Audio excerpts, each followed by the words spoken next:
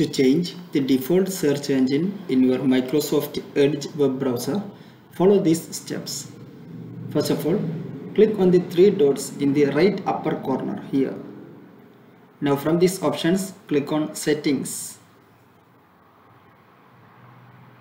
In the next window, in the left hand side, from these options, click on Privacy and Services. Now in the right hand side, move down and click on this option here, Address Bar. Then in the next page, towards search engine used in the address bar, click here. Here you can find Google. Select it and then close this window. Now you have done it. I hope this video will help you. Thank you for watching this video by iTech Tips.